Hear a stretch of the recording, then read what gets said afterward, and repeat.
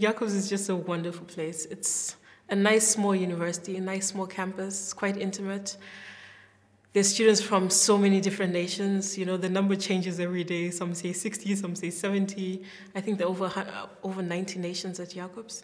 And all this representation of different cultures, different people, it just makes it so much more special, you know. I don't think you can go anywhere and experience what you experience at Jacosb. You get to meet people from so many different countries. You get to know about them and see the differences between where you come from and where they come from. When you first come to Jacosb, it can be a bit overwhelming, you know. When I started my undergrad here, the first semester was crazy because you have so much to do, and 24 hours just doesn't seem to be enough, you know. I think that's what helps people grow, actually, by being at Jacosb. It's not easy at all. Yeah.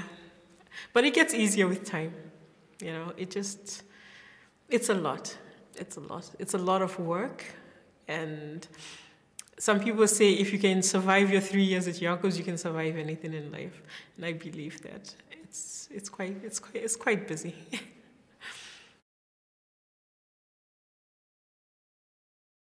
I've always been interested in the renewable energy, and I managed to get that opportunity by studying under Professor Thompson. I've always wanted to try and open something with water purification, and algae gives you the technology to be able to clean sewage and wastewater with the algae.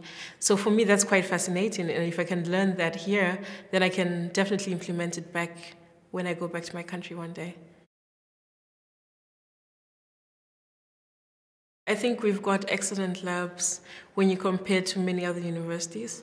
Like, I did my internship in South Africa when I was in my second year in my undergrad, and when I went there, you know, I appreciated Jacosb so much more. You know, they had everything, but the amount of space we have here, because there are not so many students in each lab, usually like maybe up to 15.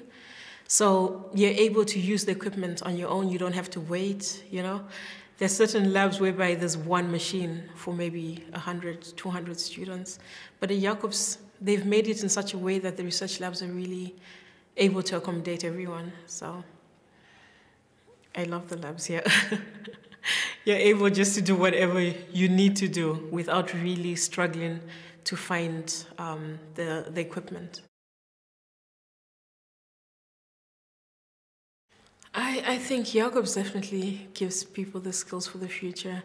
I mean, if you look at the range of courses that students take, you know, to be able to graduate from here, in whichever major, you know, there's so much that you learn that you have to implement later.